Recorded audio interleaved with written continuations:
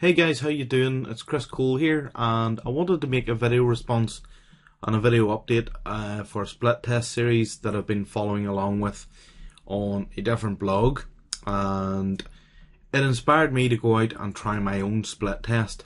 On the other blog, another marketer called Tom Lyons has been running a split test series of videos which I found very informative and helpful, and it actually has inspired me.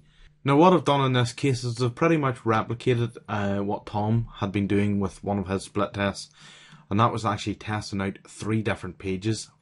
I've done the same, and I'm actually very surprised with the results that I've actually got in. I thought my original squeeze page was pretty good. I thought it was converting quite well, and I have been running with this squeeze page for some time, and when I seen Tom's split test series I thought I would try it out myself.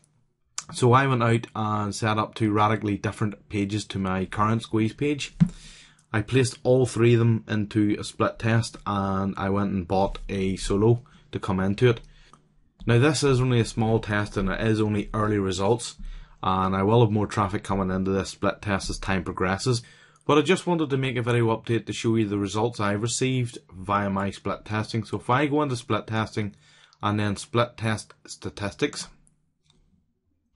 and this is the split test I want. If I want to build report, here you can see my split test results and the percentages I have. And this page here was my main page. It's the page I've been running with for some time, and the one that I thought was optimized quite well. But if you look at the results that have came in from the split test, it actually was the worst performing page out of them all, which really surprised me. So these other 2 pages have surprised me quite a bit.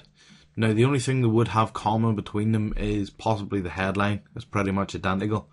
Other than that, the layout of the page and the rest of the copy on the page is different.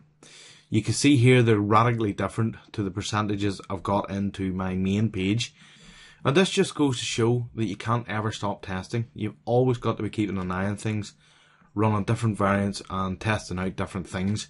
The page that I thought was converting very well for me actually performed the worst. And here you can see there's quite a drastic difference between my page and my 2 extra pages that I built from a split test. So that's it for this video. I just wanted to make a video response and update to Tom's series because he inspired me to go out and try my own split test, and I have actually been quite staggered by the results. So I'm going to keep testing, I'm going to keep pushing and tweaking at these pages, and I'm going to see just how well I can get these pages converting.